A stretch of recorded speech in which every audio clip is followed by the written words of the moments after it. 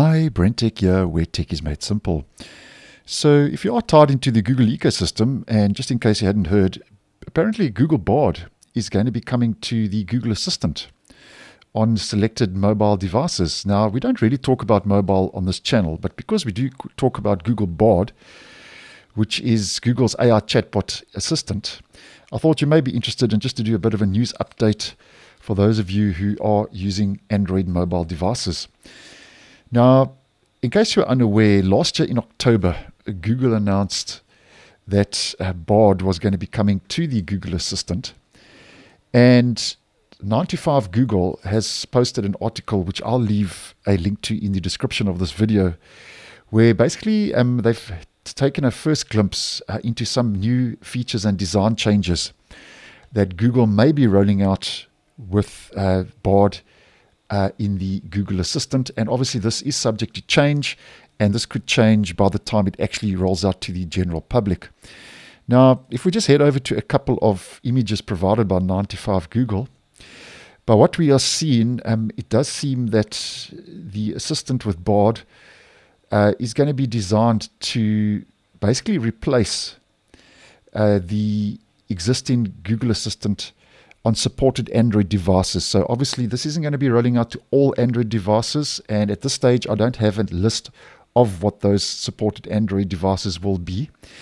And here we can see that the assistant with Bard will be very predominant on the Discover page of the Google search app.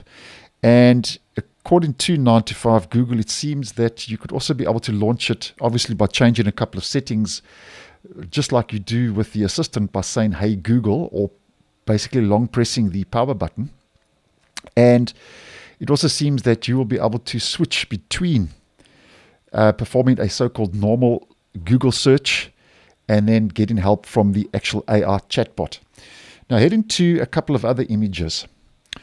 Here we can see that you'll be able to submit new prompts and or questions to the assistant with Bard using the three buttons here at the bottom of the actual assistant, now with the AI being integrated into that. So you can type or speak a message and or share a photo with the assistant. So here's just a couple of screenshots. That's sharing an image.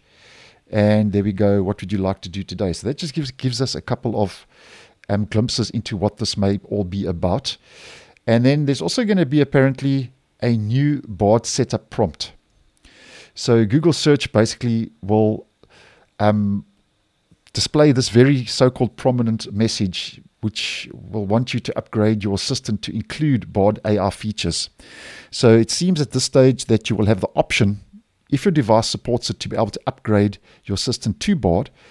And here we can see maybe later or try now. And then obviously if you click on try now, it will then set up the new Bard as part of your AI assistant and the Google Assistant. And here we can see in the description, try assistant with Bard. It reads, Google's experimental AI assistant can help when inspiration strikes or you just need to get things done, talk, text, or take a photo to get started. So basically it's very similar to what we get over on the desktop version of Google Bard.